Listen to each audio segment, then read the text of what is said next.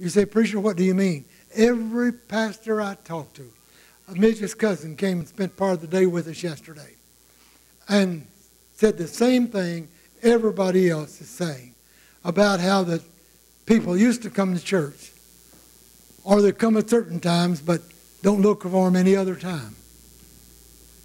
That's the story nowadays, everywhere. America is not listening. We're closer to the brink of a nuclear annihilation or war than we've been since 1962, when John Kennedy was president and the boats were coming from Russia to Cuba, and Jack Kennedy said, if you don't turn them around, well, that's it. We're going to take them out. Khrushchev says, we'll nuke you. Kennedy says, we'll nuke you back. I remember I was walking from the parking lot I had my lunch back into the factory where I worked, and my nephew came by and come out, and he said they backed off, they turned around, they're going back to Russia. Boy, everybody was so happy, we'll never have to face that again. But friend, we've got their finger on their trigger now. They're not testing those ballistic missiles for nothing. And I don't know. I don't believe the church will be here. It's going to be so bad. A tribulation, but Jesus is going to come back. But I want to have my ear tuned in to glory, don't you? Evidently, Achan just thought, well, Babylonish garment, what harm can that do? Do you know that's how people get out of church? They just don't up and quit in the middle of a great service and walk out and not come back. You know how they get out of church? Well, prayer meeting don't amount to anything. Well, I'll just lay in and, and so forth, and I've got to do this and do that. I've got to let this go. Let your whole world go, but put God first.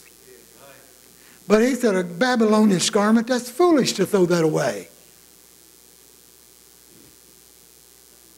A wedge of silver? That's foolish to throw it. That's foolish not to take that. After all I've done in this war and this battle and so forth and marching. But God said take all those things that's good and put them in the treasure of the Lord. But he took it and hid it under his tent. Folks, anything you take from God, you might as well take it and hide it, because it'll never do you 1 ounce of good. You know that? It'll never do you 1 ounce of good. That day or that night or so on, you stole from God, it'll never do you any good. Somehow, some bad will come of it. But, you say, preacher, I see Christians suffer. I see Christians go through valleys. I see Christians lose loved ones. I see Christians dying with cancer. Yes, but praise God, don't you know? When a Christian's eyes close in death with cancer, they open up to the glory of Almighty God, where there's streets of gold, walls of jasper, gates of pearl. For all eternity, they will never have to suffer again. Praise God. Hallelujah. You could just leave in a snap of a finger. But just as quick as you snap your finger, you'll also be alive in the kingdom of the Lord. I believe that tonight with all my heart. I believe that. If I did, I wouldn't waste my time preaching it to you. But I do know tonight, and I won't hold you, but I do know tonight that this Rahab, as the profession that she had, it reminds me of another woman who lived just about like her. She had a terrible, messed up life that no one would have anything to do with her. 5 men finally got so self-righteous and stiff-necked, they thought they were so good, and they didn't even know God because she didn't live up. Listen, folks, there's a world full of sinners out there that needs to be told God loves you. It's easy to condemn them. Read in the paper where a young person died of an overdose. That could have been my child or yours or somebody. It breaks your heart.